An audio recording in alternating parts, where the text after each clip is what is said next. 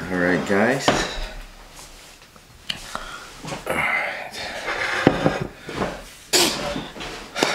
Alright guys. Good morning.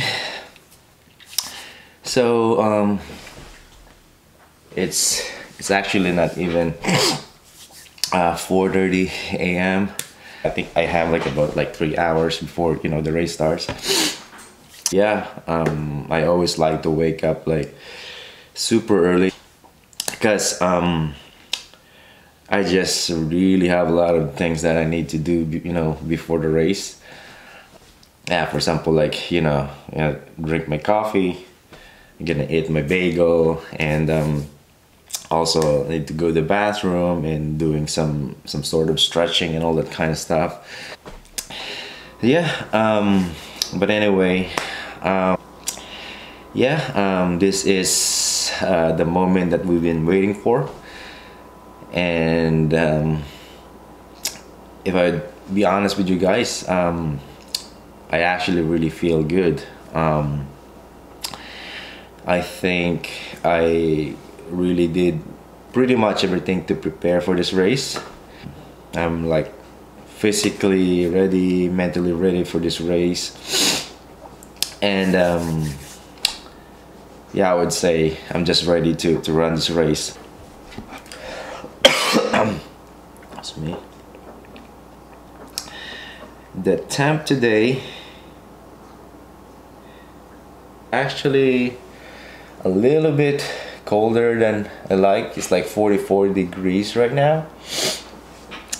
So yeah, for me this is it's a little bit colder actually temp that I like, but the good thing is it's actually gonna get a little warmer towards the end. So yeah, I would say it's gonna go up to 51 at least, or 51 to 56 when I'm like around the time that I'm actually finishing. So yeah, I would say that's pretty good. So yeah, time is it right now? It's it's about 4:30 a.m. So yeah, I'm just gonna try to finish things up here. Gonna drink my coffee and eat my bagel, and yeah, like I said, I've done pretty much everything for this race, and I'm just ready for this race. So yeah, we'll see how this race goes today.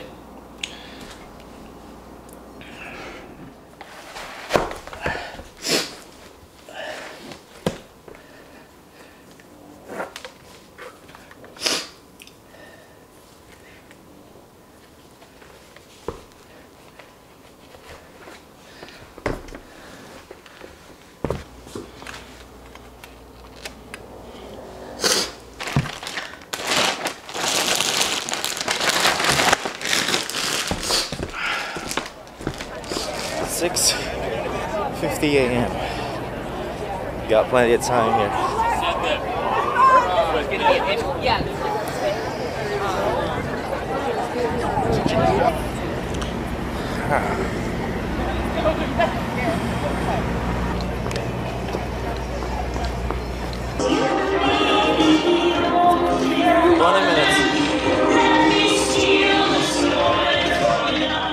Whose broad stripes and bright stars through the perilous fight o'er the ramparts we watched were so gallant.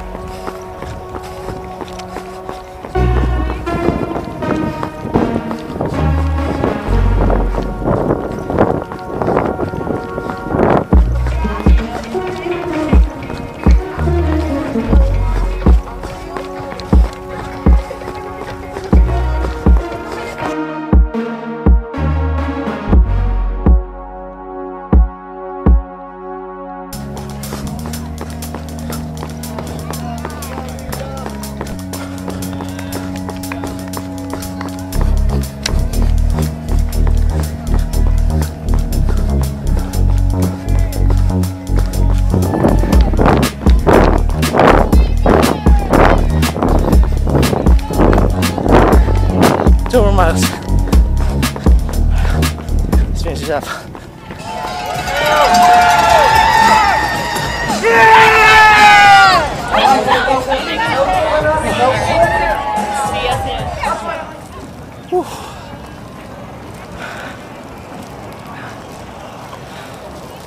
Really feel the blister in my right toe.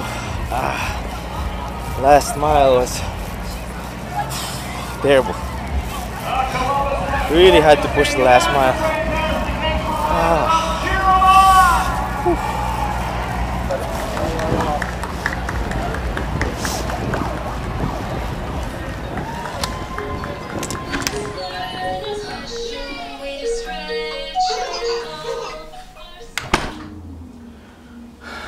All right, guys. All right.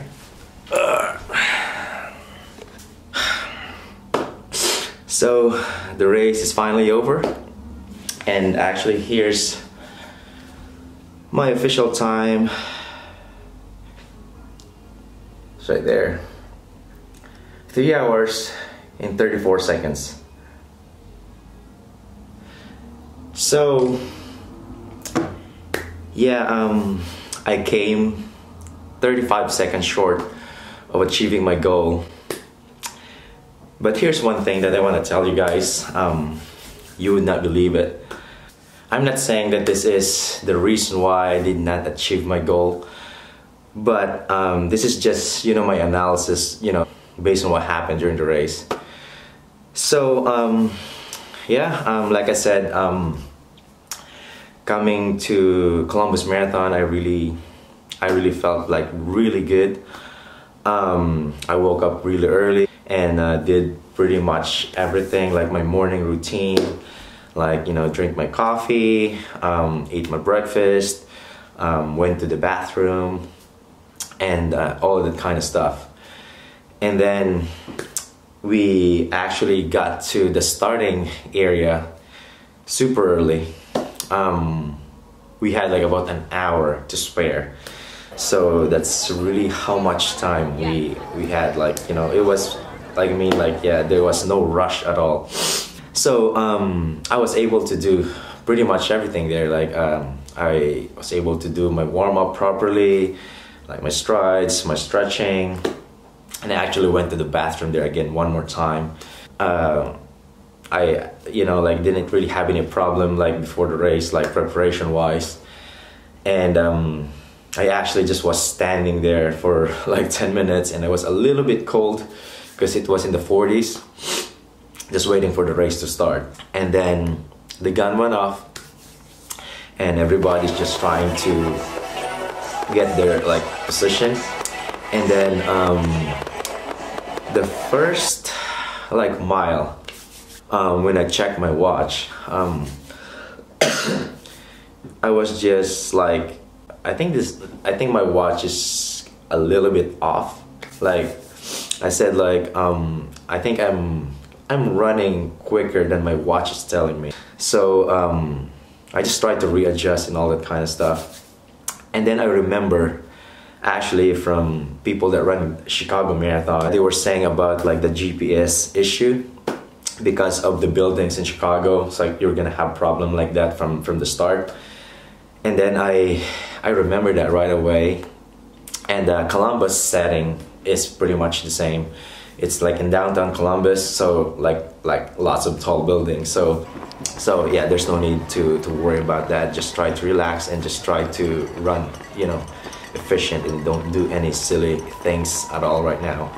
And then yeah, at around, I would say mile 3, that's where like the GPS starts to work a little bit more efficient. Hit the first 5K inside my goal pace, and then hit the 10K, pretty much the same, like hit my my goal pace. And then be more specific, I think I hit the halfway point. The official halfway time is 1:28:54. And yeah, I was just, to be honest with you guys, I was just feeling really good. And then like mile 14 was feeling good. And then like around mile 15, that's where things starting to get a little bit interesting, my stomach started to kind of bother me a little bit, and then I was just like, I can't believe that this is really happening. So try to think really quick, is this from the food that I eat before the race? Or I was just trying to kind of like think really quick. I said like, no, it's not from the food, because I eat pretty much the same, like my breakfast before the marathon, and I use the same gels like pretty much like just every time I run a marathon, it's all the same, so that I won't have any issues at all. And I went to the bathroom twice before I left the house, and I even used the bathroom there again one more time, you know, at the starting area. So it's not from like the food that I ate and stuff like that. And then I just realized, I said, this could be actually from the drink that they're handing out in the course. They were actually handing out like Gatorade lemon lime flavor. And actually for me, that's the taste of lemon lime for me is it's a little bit too strong for me. It's almost kind of sour, and I haven't had that, you know, flavor for a very long time, because I just don't like the taste of it. And I came to a conclusion. I said like, it's probably from the drink that they're handing out, because I was like just chugging like all of this like Gatorade from, you know, from like almost every aid station, because I know that the electrolyte is very, very important, you know, for the race, like for the marathon. That's really like one of my top priorities, you know. When I run a marathon now, like I really have to be on the top of that, because it is super important. So I had to make a quick decision, like what should I do? Should I just hold this and try to feel it and see if it goes away, or should I just go and, you know, just be done with it? That was only mile 15 when I was starting to feel it, and I still have 11 miles to go. So I said, now this is just gonna ruin my race. Like I just have to go, and so that I will be feeling more comfortable, because it's still a long way for me to go. So yeah, I saw porta potty like around mile 15.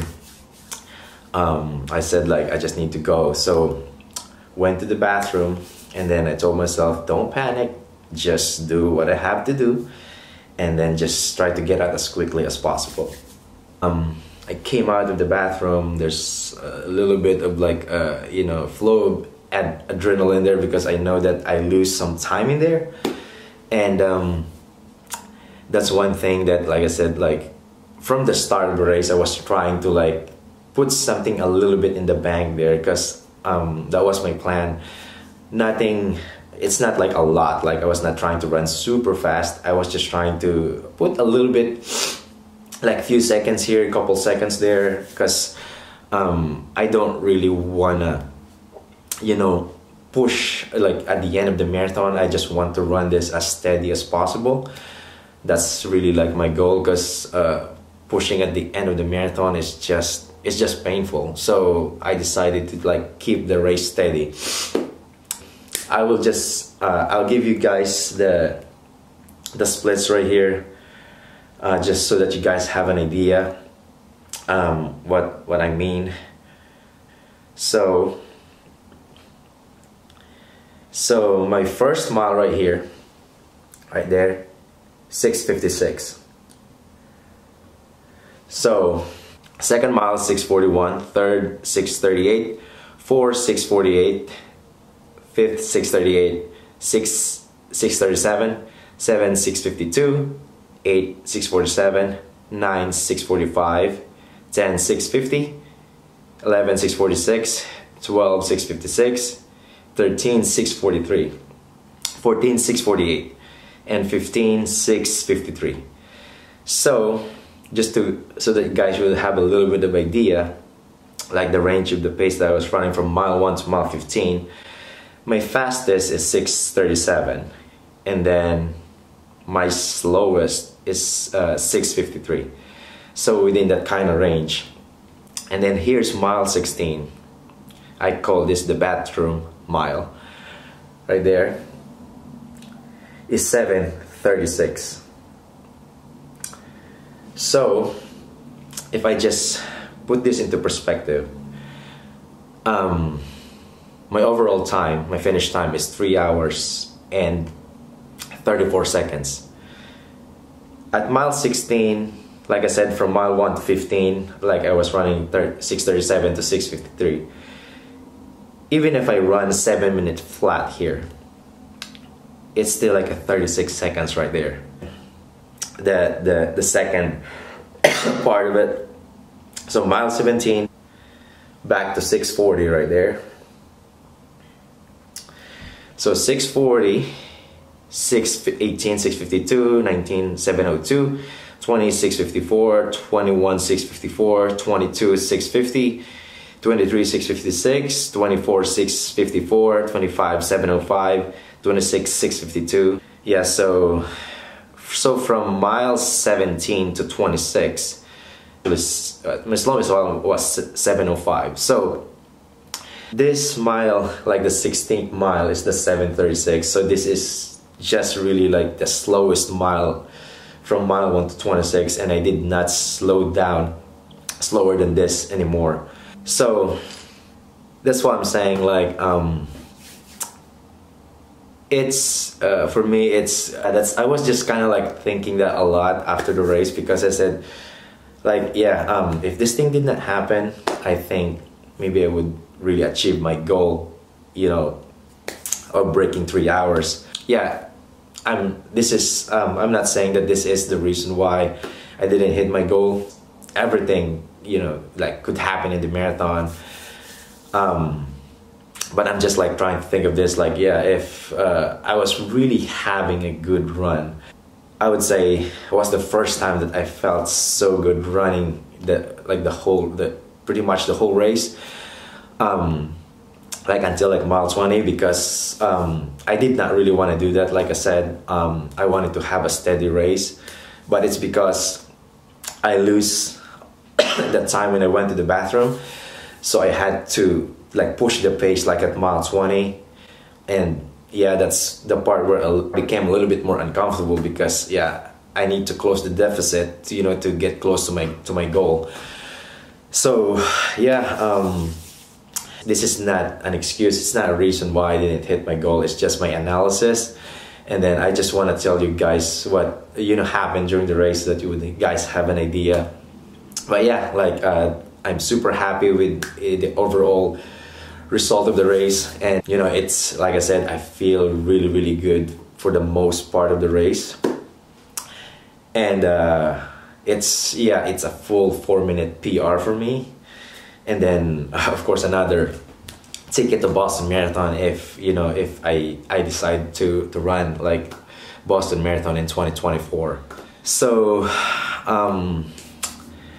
I just really wanna thank you guys so much for following along this journey since, you know, the episode 1 of this sub 3 hour challenge, and for the support and kind words and motivation, guys. It really helped me a lot.